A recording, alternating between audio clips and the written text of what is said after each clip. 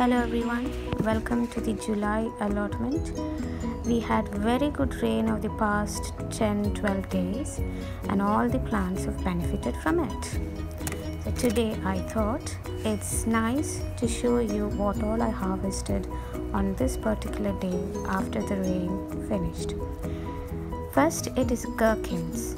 Planted 4 plants and I'm getting plenty of harvest from it. Some nice spring onions. We've tried this gherkins raw and it's a bit on the bitter side, so we will try and pickle them with salt, garlic and coriander seeds, and I hope it will taste really very good.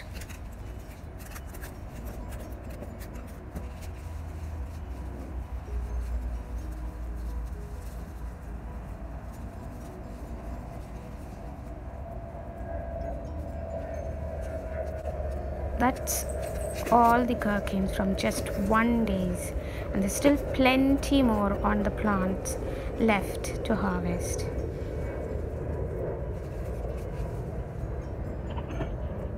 Next, it's the purple top turnips. Because these are multi-sown, there are still some which are small.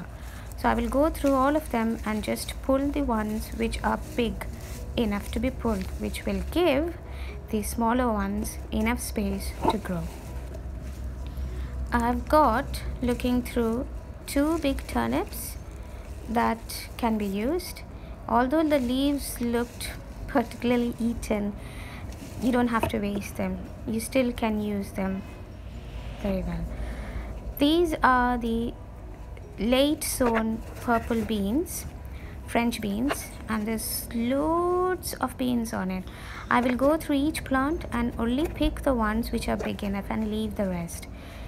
You do have to do this regularly, because if you leave beans on the plant and they turn into seeds, then the plant will stop producing more beans. So continuously go through all your plants and pick the ones that are big enough. The ripe ones that are ready to pick will have a firm touch plus a slight feel on the beans for its bean inside. If they are very small and you don't feel the bean pods inside, then they are not ready to be picked.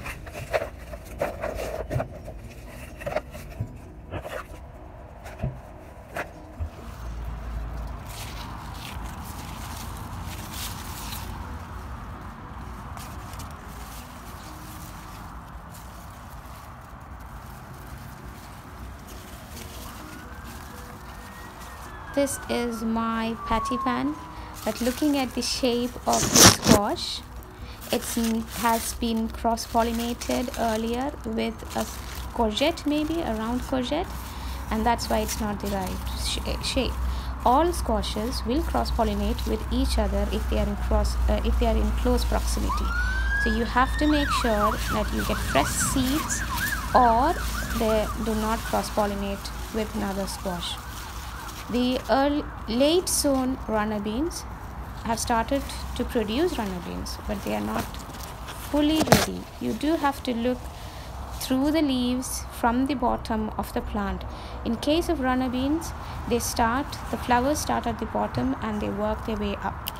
So these ones are quite ready. The one next to it is not ready at all. It's too small. And as you work your way up, you will find more beans.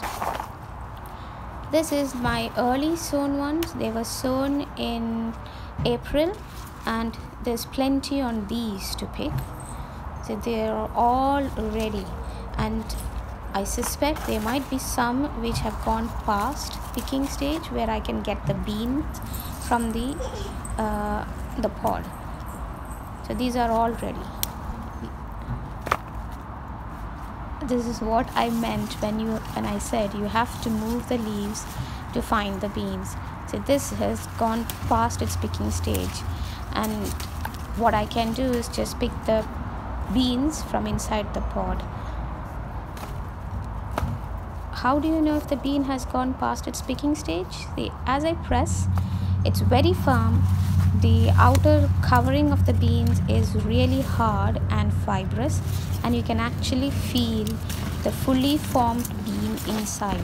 So in that stage, you just peel, open the bean pod, and then take the beans from inside and use it. Just like broad beans or edamame beans, you can use it in the similar manner. I will pick the rest of the beans and then we will see how many we got.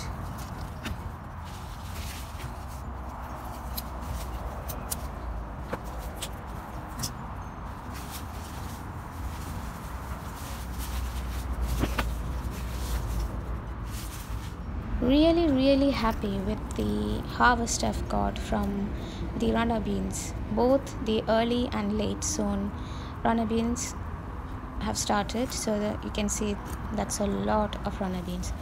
Now these are yellow beans. They are from the first sowing of French beans.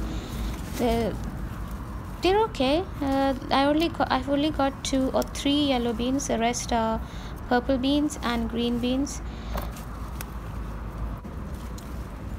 There's plenty to pick. Swiss chard grows everywhere. I don't plant them, they self-sow themselves, and I don't intend to move them around, so I just pick the leaves as and when they are big enough. Go through all your plants individually and lift the leaves of the French beans to have a look at whether there are beans inside. Now these are the only 2 or 3 peas. So this one is ready. So they are nice and round, but these are not ready. They are more or less like morge to consistency. You can pick them in that stage as well, but I like the peas inside. Do not pull it if it doesn't come out. Use a scissors or a secateurs to cut it off, because it can break the tendrils of the plant. So this is exactly like a morge too. So if you like that stage, you can pick them at that stage as well.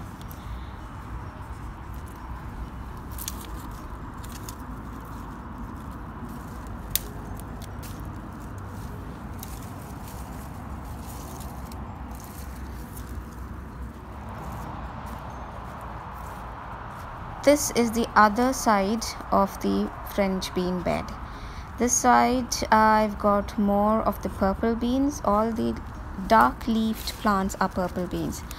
The one thing I've noticed is these plants have been attacked by aphids massively, and when you move towards the end of the bed, the plants are not attacked by aphids. I'm not sure what is the reason for that only 2 or 3 plants in the front of the patch has got aphid attack, and it hasn't affected the plant that much, but it doesn't look good. And but the beans are all mangly shaped, really twisted, and so that could be the effect of all the aphids sucking the sugar out of the nutrients out of the plants. Not really sure, but I don't use pesticides, so they are still there.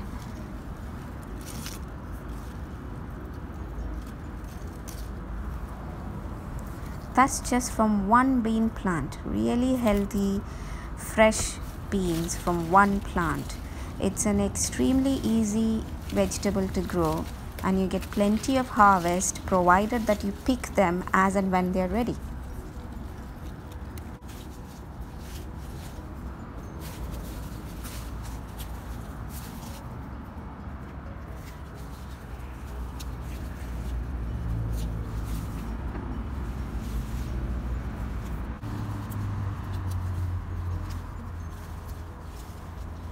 Beans from another plant alone, that shows that it is an extremely easy plant to grow.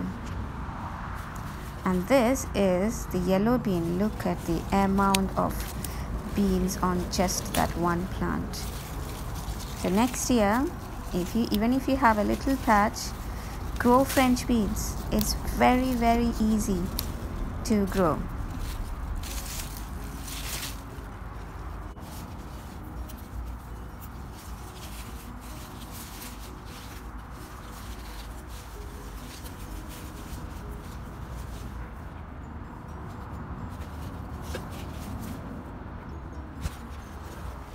So that's all the French beans I picked today. Look at the amount of beans on it. This is red amaranth. We eat the leaves of it. They're all going into seed because of the heat that it's been getting from the recent weather. So there's some there as well. So I will pick them, but not today, because the leaves have to be eaten as fresh as possible. I'll pick them in a day or two, but we'll make sure that I'm taking the seeded head as well, just to prolong it to 1 more month. Now for some calendula for today evening's salad. So this is a yellow one. I've been picking them as and when I make salads, just to make it a little bit colorful. And this is an orange one. Really tasty. It's got a mild lemony flavor to your salad. Look at the harvest. Some radishes, Swiss chard, some lettuce, some runner beans. Plenty to eat over the next couple of days. This is how it looked when I placed them in a big carton. So there's a rhubarb at the end as well. I hope you enjoyed this harvest. See you soon with another video.